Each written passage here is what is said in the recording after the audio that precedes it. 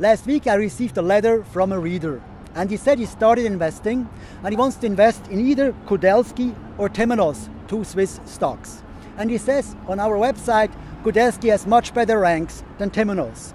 But he also read the Financial Times of Switzerland, Finanz Wirtschaft. And there he actually read that Temenos is much better than Kudelski. As a matter of fact, when you read the article, you will see that they say that the future for Temenos looks great in 2017, and they say for Kudelski, it actually looks they're going to get worse. And that's the key issue.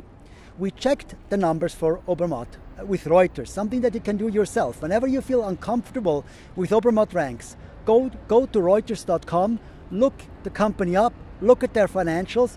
They have comparison to peers, which gives you an indication if the Obermatt ranks are going in the right direction. But Obermatt is much more exact than Reuters for you. We did that too. There is no error with the numbers of Temenos or Kudelski at Obermatt. The big difference is something else. Finanz Wirtschaft looks into the future and makes what they're good at an assessment of the future of these two companies. It needs a lot of expertise to do that. Obermatt doesn't do that.